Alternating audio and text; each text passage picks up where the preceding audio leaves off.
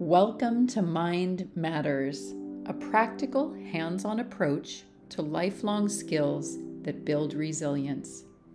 Today, we are here to learn the Peripheral Vision exercise. This quick and easy exercise dials down the vagus nerve.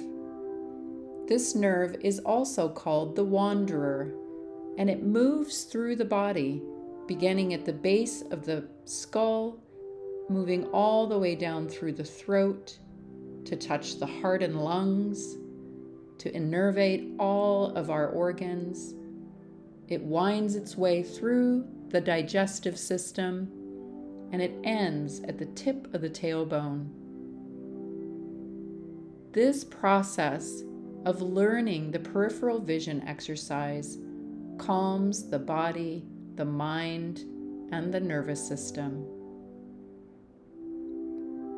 Peripheral vision pays attention to what's happening at the edges of our field of vision.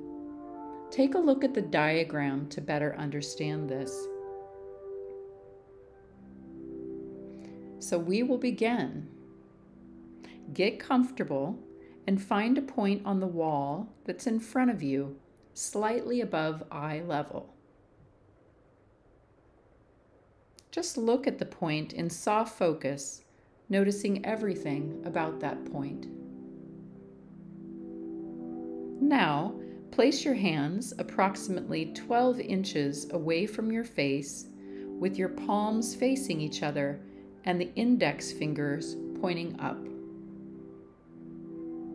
Keeping your arms lifted, maintain your gaze on the spot that you selected as you gradually move your hands to the far peripheral vision, as shown in the diagram. You open your arms out to a point where you can see the fingers when they wiggle, but not when they are still. This is your far peripheral vision. Now, as your eyes continue to look at the same point, do not move your eyes and begin to notice what is on either side of that point. Your field of vision can get wider and wider until you are paying attention to what you can see out of the corner of your eyes. Keep your hands here and let's count to 10. 1, 2, 3, 4, 5, 6, 7, 8, 9, and 10. Let your arms drop, and now do this again without using your hands. Count to yourself to 10, and then just let the eyes relax. So the beauty of this practice is that you can do it at any time.